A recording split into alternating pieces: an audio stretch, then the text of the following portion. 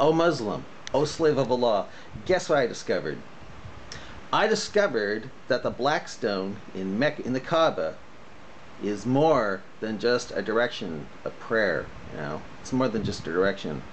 It's something that's supposed to come to life with two eyes. It's going to have two eyes and a tongue. It'll be able to speak, and it'll tell Allah who touched it in sincerity. If you don't believe me, well, by the way, if you don't know what the black stone is, if you're not a Muslim, I will show you what the black stone is. This thing here, this is the black stone. And if you look closely, it looks like it's kind of like a demonic bunny rabbit. It's black, and it's got like two eyes here, two eyes at the top. It looks like horns or ears or something like that. Like kind of like a demonic bunny rabbit, you know. It's and so creepy that I think it was. So creepy that I think it was. I made a book cover of it for my book called Kiss Me, which features my dialogues with Muslims. Yeah, see, I even made a book cover of it right here, called Kiss Me.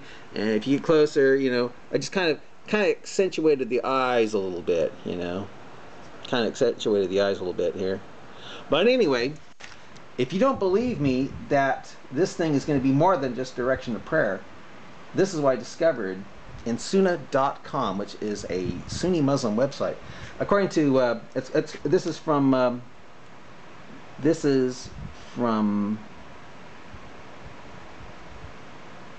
Jani al-Tirmidhi,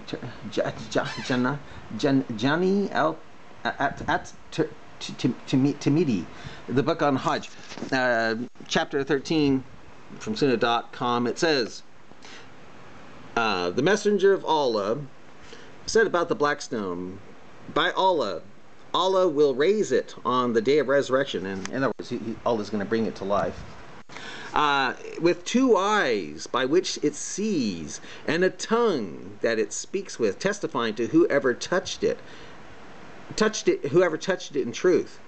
And that grade is Hasan, which means good. It's not Sahih, and it's not daif or weak or fabricated. It's Hasan, which means good in Arabic.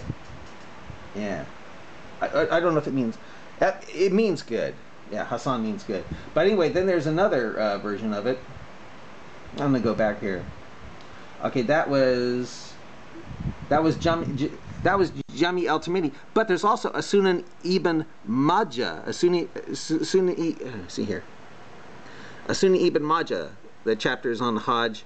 It says the same thing. Ibn Abbas said, the messenger of Allah said, this stone, talking about the black stone, will be brought on the day of resurrection, and it will be given two eyes with which to see, and a tongue with which to speak, and it will bear witness for those who touched it in sincerity.